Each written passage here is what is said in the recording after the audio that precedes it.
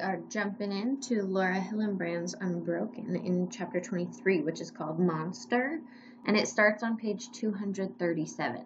But before we jump in, hopefully you remember from chapter 22 that Louis and some of the other prisoners of war had tried to make an escape plan, and that escape plan ended up failing. And there was one of the guards called the Quack who actually beat one of the men really brutally because he had these maps and things and got found out. I need to clarify something. In chapter 22, I said that the Quack was the person who would come to be kind of the antagonist of our story. Clarification, I turned the page and remembered that this man, the bird, is really who's going to become our antagonist. Quack, bird, you see the confusion. While the Quack was extremely brutal and really hurt this other prisoner of war, the bird is the one who we're going to focus on. So sorry for that confusion, but we are jumping in with our new chapter today, Monster. Remember that Louis has just been sent to a new prisoner of war camp. And so this is where we start today. Here we go. It was late morning on the last day of September 1944. Louis, Frank Tinker, and a handful of other Ofuna veterans stood by the front gate of the Omori POW camp, which sat on an artificial island in Tokyo Bay. The island was nothing more than a sandy spit, connected to shore by a tenuous thread of bamboo slats. Across the water was the bright bustle of Tokyo, still virtually untouched by the war. Other than the patches of early snow scattered over the ground like hopscotch squares, every inch of the camp was ashen, otherworldly gray, reminding one POW of the moon. There were no birds anywhere. They were standing before a small office where they'd been told to wait. In front of them, standing beside the building, was a Japanese corporal. He was leering at them. Oh, sorry, you can't see. Leering, like making a face at them that's almost taunting them. He was a beautifully crafted man, a few years short of 30. His face was handsome, with full lips that turned up slightly at the edges, giving his mouth a faintly cruel expression. Beneath his smartly tailored uniform, his body was perfectly balanced, his torso radiating power, his form trim. A sword angled elegantly off his hip, and circling his waist was a broad-webbed belt embellished with an enormous metal buckle. The only incongruities, so things that stuck out on this striking corporal, were his hands, huge, brutish animal things that one man would liken to paws. So he's a pretty good-looking guy, except he has these giant hands, and that really sticks out. You can see him here. Louis and the other prisoners stood at attention, arms stiff, hands flat to their sides. The corporal continued to stare, but said nothing. Near him stood another man who wore a second lieutenant's insignia, yet hovered about the lower-ranking corporal with eager servility, so like ready to serve him. 5, perhaps 10 minutes passed, and the corporal never moved. Then abruptly he swept the prisoners, the second lieutenant scurrying behind. He walked with his chin high and his chest puffed. His gestures exaggerated and imperious. He began to inspect the men with the air of possession, looking them over, Louis thought, as if he were God himself.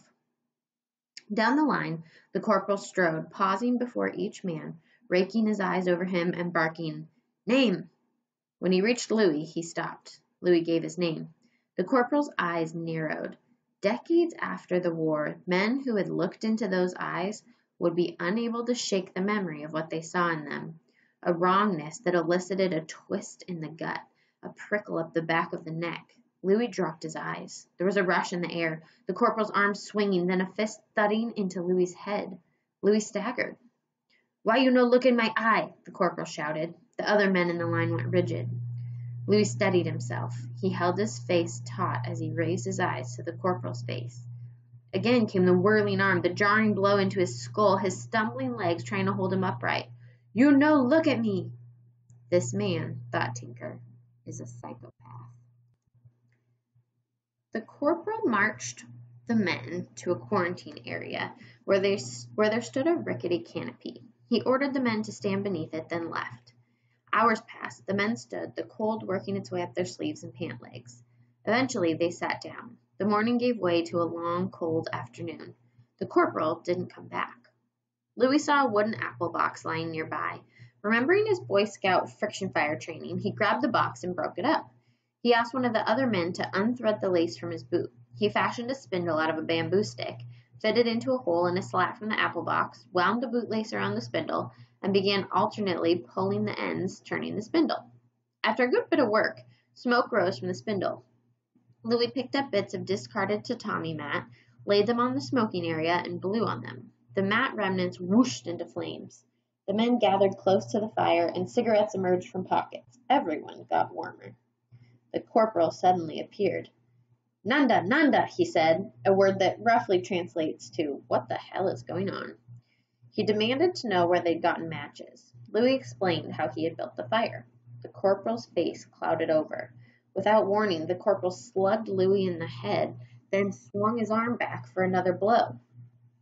Louis wanted to duck, but he fought the instinct, knowing from Ofuna that this would only provoke more blows. So he stood still, holding his expression neutral, as the second swing connected with his head. The corporal ordered them to put the fire out, then walked away. Louis had met the man who would dedicate himself to shattering him. So up until this point in our book, it's pretty much been Louis is our protagonist, and then the antagonist has been, the plane crash, the war, and it's very much been like a man versus nature, maybe a little bit of man versus society as we're having Louis as a prisoner of war. But this is the first time that we're seeing a true, single antagonist come out as our story kind of becomes more of a man versus man type conflict. And so that's going to change how our story reads just a little bit moving forward. The corporal's name was Mutsuhiro Watanabe. He was born during World War I, the fourth of 6 children of Shizuka Watanabe, a lovely and exceptionally wealthy woman. The Watanabes enjoyed a privileged life, having amassed riches through ownership of Tokyo's Takamatsu Hotel and other real estate and mines in Nagano and Manchuria. Mutsuhiro, whose father, a pilot, seems to have died or left the family when Mutsuhiro was relatively young, grew up on luxury's lap, living in beautiful homes all over Japan, reportedly waited on by servants and swimming in his family's private pool. His siblings knew him as affectionately as Muchan. After a childhood in Kobe, Mutsuhiro attended Tokyo's prestigious Waseda University, where he studied French literature and cultivated an infatuation with nihilism. Nihilism is going to mean that religion and moral values are meaningless. It's kind of that philosophical idea. In 1942, he graduated, settled in Tokyo, and took a job at a news agency. He worked there for only 1 month. Japan was at war, and Mutsuhiro was deeply patriotic. He enlisted in the army. Watanabe had lofty expectations for himself as a soldier. One of his older brothers was an officer, and his older sister's husband was commander of Chiang-Ai, a giant POW camp in Singapore. Attaining an officer's rank was of supreme importance to Watanabe, and when he applied to become an officer, he probably thought that acceptance was his due, given his education and pedigree. But he was rejected. He would be only a corporal. By all accounts, this was the moment that derailed him, leaving him feeling disgraced, infuriated, and bitterly jealous of officers. Those who knew him would say that every part of his mind gathered around this blazing humiliation, and every subsequent or following action was informed by it. This defining event would have tragic consequences for hundreds of men. Okay, so we see here that he really wanted to be an officer in the army, and when he doesn't reach that goal, he feels like he's been humiliated, he's been embarrassed, and all of his actions are going to come out of this place of embarrassment. That's really important to understanding him as a character. We're going to hold on to that moving forward.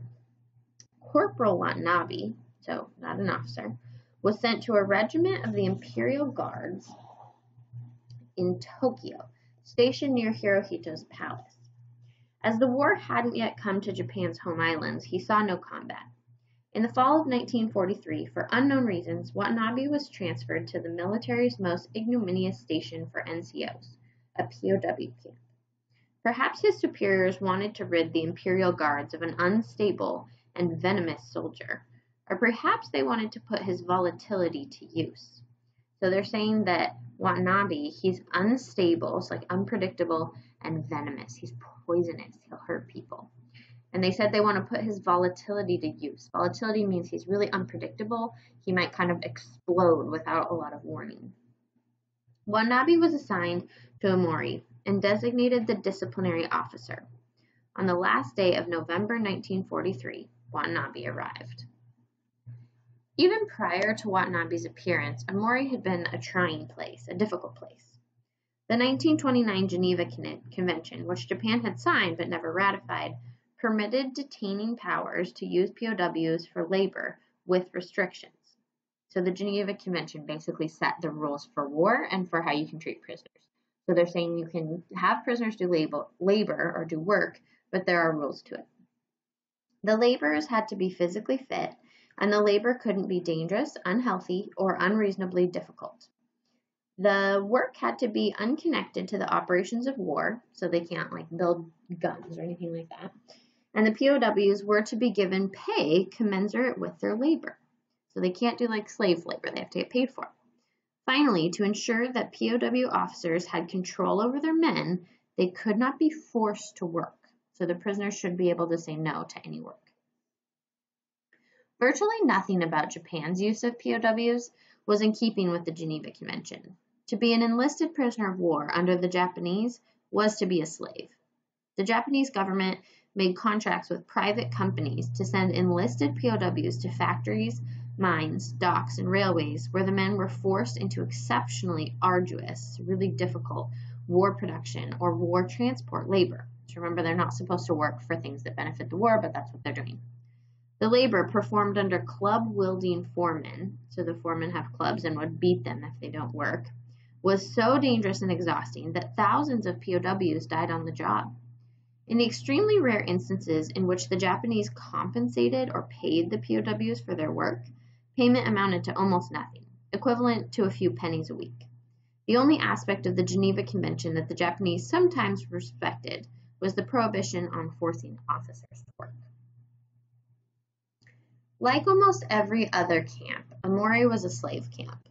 For 10 to 11 hours a day, 7 days a week, Omori's enlisted POWs did back-breaking labor at shipyards, rail yards, truck loading stations, a sand pit, and a coal yard. Men had to be on the verge of death to be spared. Minimum fever levels for exemption were 40 degrees Celsius, or 104 degrees Fahrenheit. So they won't let you off the hook for working unless you have a 104-degree temperature. The labor was extremely grueling. According to POW Tom Wade, each man at the Tokyo rail yards lifted a total of 20 to 30 tons of material a day. A ton is 2,000 pounds. Probably because Omori was used as a show camp where prisoners were displayed for the Red Cross, the men were paid 10 yen per month, less than the price of a pack of cigarettes. But they were permitted to spend it only on a tiny selection of worthless goods at a camp canteen, so the money came right back to the Japanese. Compounding the hardship of Omori was the food situation. The rations were of better quality than those at Ofuna, but were doled out in only slightly larger quantities. Because officers weren't enslaved, they were allowed only half the ration given to slaves, on the justification that they needed fewer calories. Along with rice, the men received some vegetables, but protein was almost non-existent. About once a week, someone would push a wheelbarrow into the camp bearing meat, but a wheelbarrow's worth was spread over hundreds of men. A serving amounted to about a thimble-sized portion. It consisted of things like lungs and intestines, assorted dog parts, something the POWs called elephant semen, and once a mystery lump that after considerable speculation, the men decided was a horse's vagina. So this is not the meat that these people really want to eat. Just as at Ofuna, beriberi and other preventable diseases were epidemic at Omori. Because rations were halved for sick men who were unable to work, the ill couldn't recover. Right? So if you're sick, you get less food, but then you don't have enough food, so you never get better. Men harrowed by dysentery, the benjo boogie, swallowed lumps of coal or burnt stick to slow the digestive waterfall. When you have dysentery, you just have diarrhea and everything just leaves your body instantly. Many men weighed less than 90 pounds. The only saving grace of Omori prior to November 1943 had been the attitude of the Japanese personnel, who weren't nearly as vicious as those at Ofuna. The prisoners gave them nicknames, including Hogjaw, Baby Dumpling, Bucktooth, Genghis Khan, and Roving Reporter. One unfortunate officer, wrote POW Lewis Bush, wore puffy pants and walked as though he was always bursting to go to the lavatory, prompting the men to call him Lieutenant Shit-in-Breeches. There were a few rogues and one or two outright loons, but several camp employees were friendly. The rest were indifferent, enforcing the rules with blows, but at least behaving predictably. Relatively speaking, Omori wasn't known for violence. When Watanabe came, all that changed. He arrived bearing candy and cigarettes for the POWs. He smiled and made pleasant conversation, posed for photographs with British officers, and spoke admiringly of America and Britain. For several days, he raised not a ripple. On a Sunday morning, Watanabe approached some POWs crowded in a barracks doorway. A POW named Derek Clark piped up, "Gangway to clear a path." That one word sent Watanabe into an explosion. He lunged at Clark, beat him until he fell down, then kicked him. As Bush tried to explain that Clark meant no harm, Watanabe drew his sword and began screaming that he was going to behead Clark. A Japanese officer stopped the attack, but that evening Watanabe turned on Bush, hurling him into a scalding stove, then pummeling and kicking him. After Bush went to bed, Watanabe returned and forced him to his knees. For 3 hours, Watanabe besieged Bush, kicking him and hacking off his hair with his sword. He left for 2 hours, then returned again. Bush expected to be murdered. Instead, Watanabe took him to his office, hugged him, and gave him beer and handfuls of candy and cigarettes. Through tears, he apologized and promised never to mistreat another POW. His resolution didn't last. Later that night, he picked up a kendo stick, a long, heavy training sword, and ran shrieking into a barracks, clubbing every man he saw. So we already knew that Watanabe was known to be kind of volatile, right? He'd just explode for no reason. He's unstable. We totally see this here. He completely abuses a prisoner of war. Then he weirdly apologizes for it, gives him candy, and then goes back to abusing other prisoners. Watanabe had, in Bush's words, shown his hand. From that day on, both his victims and his fellow Japanese would ponder his violent, erratic, or random behavior and disagree on its cause. To Yuichi Hato, the camp accountant, it was simply madness. Others saw something calculating. After Watanabe attacked Clark, POW officers who had barely noticed him began looking at him with terror. The consequence of his outburst answered a ravening desire. Raw brutality gave him sway over men that his rank did not. Meaning, even though he's not the officer that he wanted to be, just his violence, his unchecked violence, gives him power over some people who are officers. He suddenly saw, after he hit a few men, that he was feared and respected for that, said Wade, and so that became his style of behavior. Watanabe derived another pleasure from violence. According to Hato, Watanabe was a sexual sadist, freely admitting that beating prisoners brought him to climax. He did enjoy hurting POWs, wrote Hato. He was satisfying his sexual desire by hurting them. A tyrant was born. Watanabe beat POWs every day, fracturing their windpipes, rupturing their eardrums, shattering their teeth, tearing one man's ear half off, leaving men unconscious.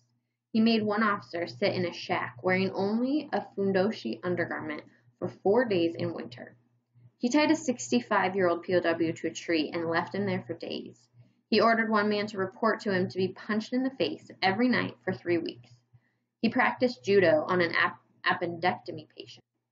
When gripped in the ecstasy of an assault, he wailed and howled, drooling and frothing, sometimes sobbing, tears running down his cheeks. So as he's beating these men up, he's sobbing, howling. Men came to know when an outburst was imminent. Watanabe's right eyelid would sag a moment before he snapped. Very quickly, Watanabe gained a fearsome reputation throughout Japan. Officials at other camps began sending troublesome prisoners to Watanabe for polishing, and Omori was dubbed Punishment Camp. In the words of Commander Mayer, who had been transferred from Ofuna to become the ranking Omori POW, Watanabe was the most vicious guard in any prison camp on the main island of Japan. Two things separated Watanabe from other notorious war criminals. One was the emphasis that he placed on emotional torture. Even by the standards of his honor-conscious culture, he was unusually consumed by his perceived humiliation, and was intent upon inflicting the same pain on the men under his power. Where men like the quack were simply goons, Watanabe combined beatings with acts meant to batter men's psyches. He forced men to bow at pumpkins or trees for hours. He ordered a clergyman POW, so like a pastor, to stand all night saluting a flagpole, shouting the Japanese word for salute, kiri. The experience left the man weeping and out of his mind. He confiscated and destroyed POW's family photographs and brought men to his office to show them letters from home, then burned the unopened letters in front of them. To ensure that the men felt utterly hopeless, he changed the manner in which he demanded to be addressed each day, beating anyone who guessed wrong. He ordered men to violate camp policies, then attack them for breaking the rules. POW Jack Brady summed him up in one sentence: he was absolutely the most sadistic man I ever met. And remember, sadistic means that he takes pleasure from hurting people. And we're seeing that this is just crazy behavior. He's so brutal. He hurts people so badly for no reason other than he's taking pleasure from this. The other attribute that separated Watanabe from fellow guards was his inconsistency. Most of the time, he was the wrathful god of Amori, but after beatings, he sometimes returned to apologize, often in tears. These fits of contrition, or like where he'd feel remorse and apologize, he'd have regret, usually lasted only moments before the shrieking and punching began again. He would spin from serenity or peace to raving madness in the blink of an eye, usually for no reason. So again, this volatility, right? He just flips from peace to like crazy violent in 1 second for no reason.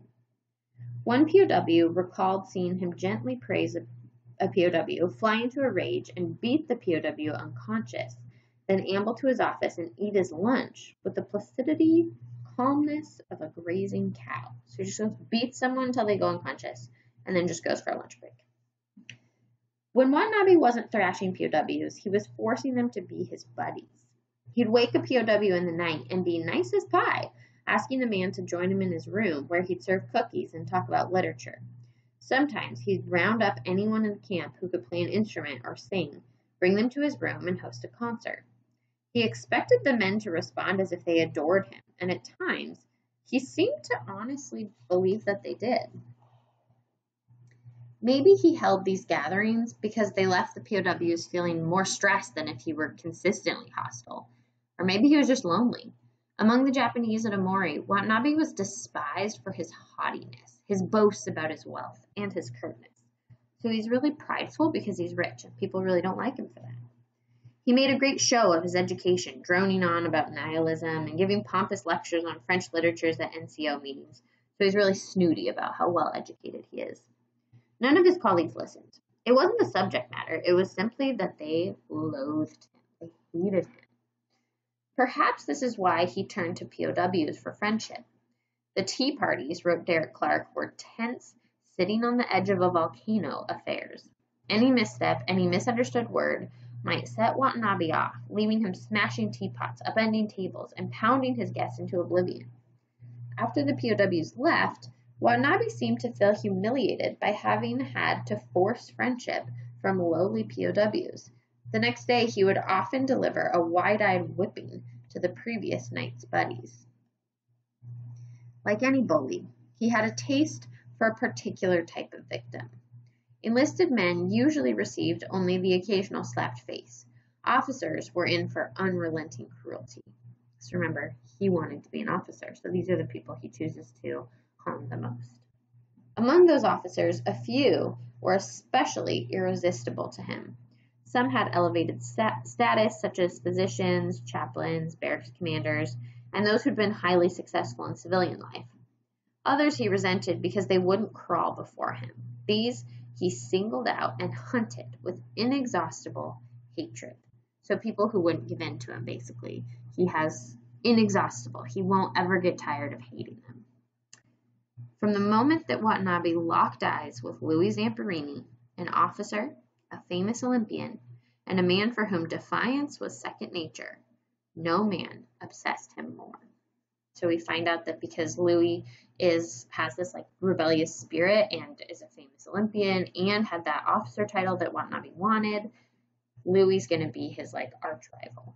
And on that very disturbing note, we're going to pause at the end of chapter 23.